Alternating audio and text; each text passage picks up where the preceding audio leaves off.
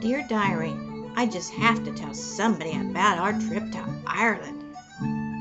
After a long flight, Tony and I finally landed there. It was a dream come true for us, herding camp. And not just any herding camp.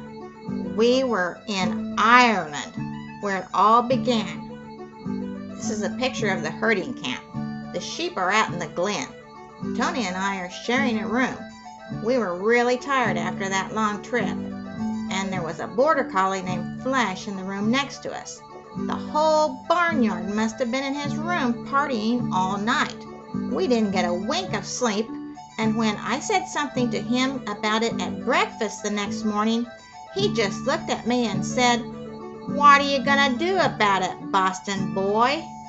Our instructor, Mr. Duffy, took us all out to the glen to meet the sheep and to get started learning about herding.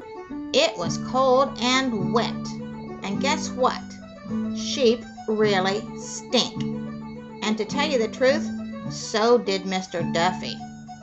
Flash, that jerk, teased us the whole time and was a total show-off for Mr. Duffy. Flash said it was no wonder Boston Terriers were in the non-sporting group. Then I stepped in a big pile of sheep poop, and guess who laughed their stupid jerk head off? Herding camp sucks. So just as soon as Mr. Duffy wasn't looking, Tony and I blew that place. On our way to town, we met a very nice collie named Lassie.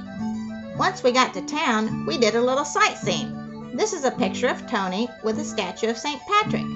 St. Patrick drove the snakes out of Ireland, thank goodness. Maybe he should have drove out the rude border collies too. That night, we hit the pub. Tony got a little carried away with the beer, and he turned green and had to go outside and throw up. Well, Diary, before we knew it, it was time to head home. What a great trip!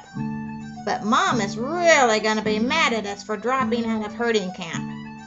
We'll have plenty of time to make something up on the ride home. Happy St. Patrick's Day from Petey and Tony and everybody at Helping Udders.